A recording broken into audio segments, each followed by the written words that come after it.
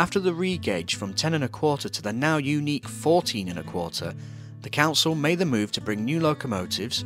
While one was a replica of the Flying Scotsman, the people of Seven Lamb would deliver not one, but two propane-powered locomotives. My name is Dylan, and this is the history of the Seven Lamb Rios. Shortly after the railway was extended and re-gauged, the council decided it would be an idea to bring in some new locomotives.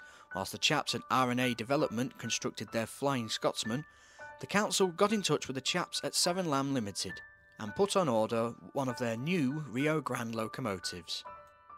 The Rios were built to resemble the C16 Class 280 locomotives of the Denver and Rio Grande Western Railroad. This class of Seven Lamb locomotives met the need for switch-on and go motive power for commercial miniature railways. They were built to withstand heavy daily usage, with their frames being constructed with 7/8 of an inch fixed steel plate. Their overall length was 19 foot and 8 inches. They were 2 foot and 10 inches in width, with a height to the top of the whistle of 4 foot and 6 inches. Number 1, or Königswinter, as she would be known later in her life, would be the second of this type of locomotive, but the first type for 15-inch gauge. However, the chaps at Seven Lamb had to re-gauge her before delivering her, as they discovered the gauge was not 15-inch. Once this was resolved, she was delivered to Cleethorpes on the 4th of July 1972. She was powered by a 1600cc Ford petrol engine, which was converted to operate on propane gas. Located in her bogie tender, this drove the hydraulic pump, which was also located in the tender, which in turn powered a hydraulic motor in the engine. All this power was then transmitted to the second coupled axle through triple chains. The speed she was designed to run at was 7 miles per hour. The driver of the locomotive was also provided with a seat on the tender, which had the gas tank immediately behind it. The locomotive was smartly turned out in a gloss black livery, with polished aluminium cylinder ends, along with silver painted smoke box, chimney, running plates, cab roof and a tender frame. The boiler was trimmed in stainless steel and the side rods were red. A tall whistle, polished bell and a headlamp were also provided. A cowcatcher was also fitted to the front buffer beam. She did not carry any number but the wording Rio Grande on the side of her tender in white lettering. When the council ordered this locomotive in January 1972, it was at the cost of £4,350. Now, let's have a look at number 2, or Rosscastle as she would be known later in life. She was the first of the Mark II version of the Seven Lamb Limited Rio Grande 280 and depicted the Denver and Rio Grande C16 280 locomotives in its original wood-burning state. The Mark II variation was built from 1978, and while generally similar, the most obvious differences from the Mark I were the balloon chimney, large square headlight mounted on the top of the smokebox, curved smokebox handrail and a modified cab with curved windows. The council ordered her in February 1978 to replace the problematic Flying Scotsman at the cost of £10,758.60. As with the original Rio Grande, the new locomotive was powered by a 1600cc Ford petrol engine, converted to run on propane gas. This locomotive was smartly turned out in a maroon livery, with polished aluminium cylinder ends, along with silver painted smokebox, chimney, running plates, cab roof and tender frame. The boiler was trimmed in brass, and the side rods were red. A tall whistle, polished bell and a headlamp were also provided. A cowcatcher was also fitted to the front buffer beam. She was numbered 800 on the sides of her cab, and the wording Rio Grande was carried on the tender, both in white lettering. The headlamp also carried the number 800 on either side.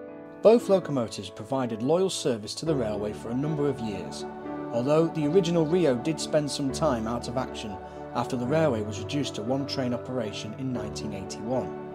Then, in early 1991, they were both passed to the new operators, the Cleethorpes Coastline Railway. And over the winter of 1991 to 1992, the original Rio Grande was rebuilt with a narrow gauge outline, with all the American features removed. After a rebuild, she was given the number 1 and painted green, before being named Königswinter in August 1992 after Cleethorpes' twin town in Germany.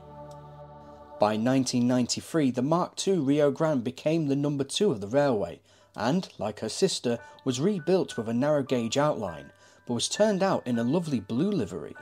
In the June 1995 issue of Railway World, a picture appeared of number 2 with a caption underneath, reading that she was named Ross Castle, but she carried no nameplates at this time. She was then sold to Terry Stanhope at Arvington, West Yorkshire, and left Cleethorpes on the 24th of October 1995. Only to be acquired by Austin Moss in July 1996 and moved to Scarisbrick in Lancashire and then to Windmill Farm near Burscough Bridge in February 1997. That same year, Königswinter received another rebuild once again, changing the appearance completely as it became a 282 with large side tanks and an enclosed cab. The tender was discarded and at the same time was re-gauged to 15-inch. The power was now supplied by a Lister SL3 engine. By June 2001, number 2 had been named Neptune. In Austin's ownership, Neptune had a rather nomadic life, being loaned to Knowsley Safari Park near St Helens in 2000 and the Lakeside Miniature Railway at Southport in 2003. In 2003, Königswinter was obtained by Austin Moss, exchanging her for a steam outline locomotive named Batterson.